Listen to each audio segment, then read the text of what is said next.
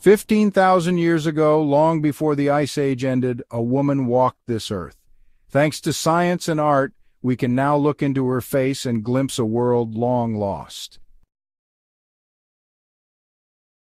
In 1911, in a limestone cave in France, archaeologists unearthed the remains of a modern human.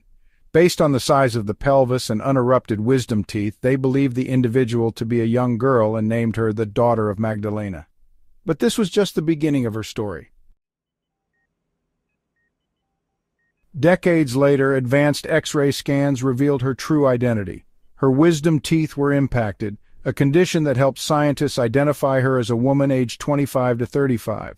Over time, the poorly restored skull was revisited with cutting-edge technology, scanning and digitally rebuilding what was lost.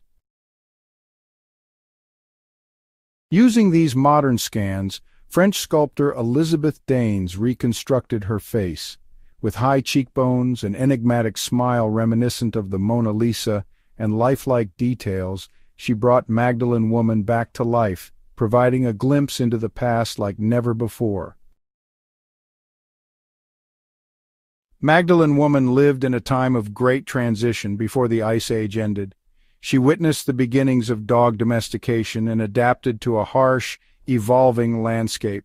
Her survival was a testament to the resilience of early humans. Magdalene Woman is more than a face from the past. She's a symbol of how science, art, and technology can come together to connect us to our ancient ancestors, reminding us of the enduring human spirit. 15,000 years later, she still speaks to us.